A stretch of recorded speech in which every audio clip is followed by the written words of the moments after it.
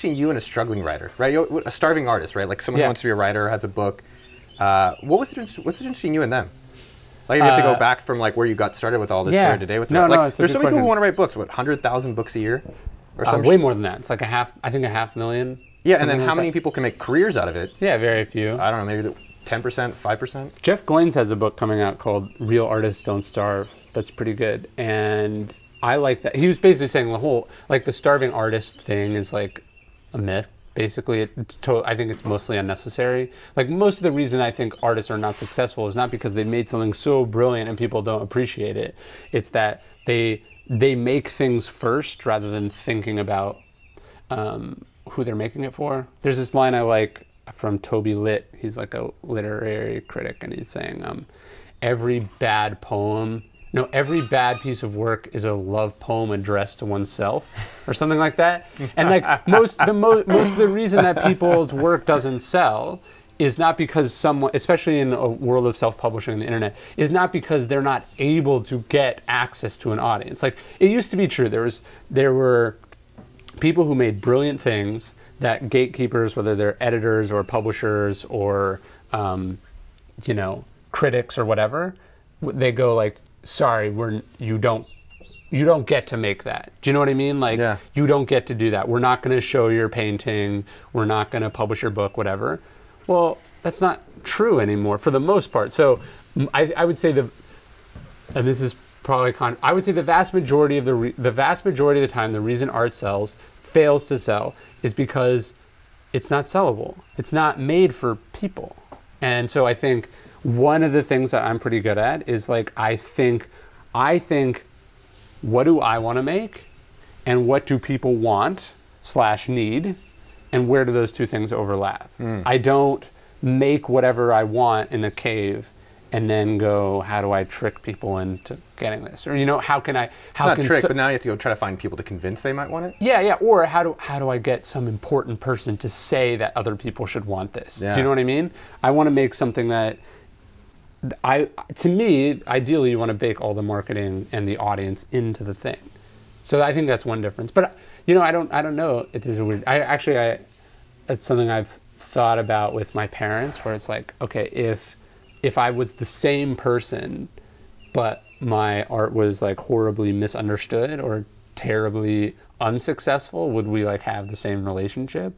Because like I think one of the weird halo effects of your stuff selling is that people like it more. Do you know what I mean? Like, okay, if The Obstacle Is the Way has sold very well. What's very well, by the way?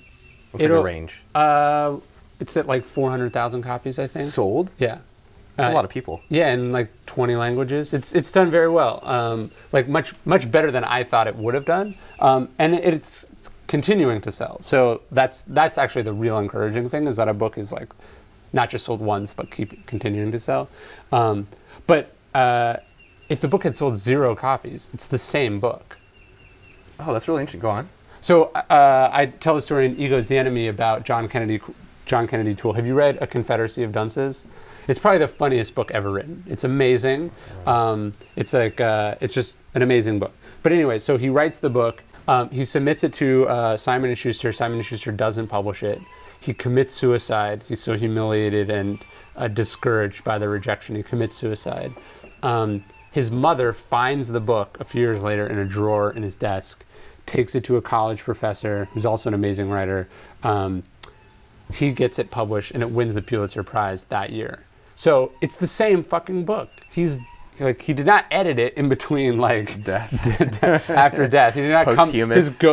His ghost did not come back and like fix the manuscript. Ghost writer? Yes, okay, You exactly. had to do it. Yes, exactly. I can help it. It's the same fucking book, and now it's widely considered to be this, one of the greatest books ever written in the 20th century. Yeah. So you have to at some level go, there actually is no difference between starving artist and successful artist. What matters is the work any better or worse. So the work is you're saying similar, but it's like, are they putting in the marketing and the promotion and like what someone who would buy wants, not just what they selfishly want? Yeah, like I hear from lots of authors and people, they do this with startups too. I'm sure you hear from them where they're like, I've made this idea, and you're like, the idea is pretty good, and they're like, it launches tomorrow. what should I do? And it's like, how do you not know if it launches tomorrow? You know, like, or like they'll go like, I wrote this book about this like super obscure topic, all these things.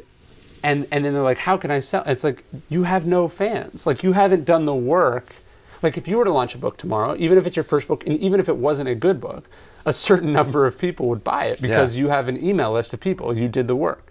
And most people don't do that. They just want to they just want to do the fun work, which is like making the thing. That's a really good point. They don't want to do the unfun work, which is like the hustling part. Hi y'all, I'm Noah's mom. If you like what you're seeing, please give this video a share and leave a comment. Otherwise, I'll spank you. By the way, check out my playlist with Ryan Holiday for more goodies. Adios!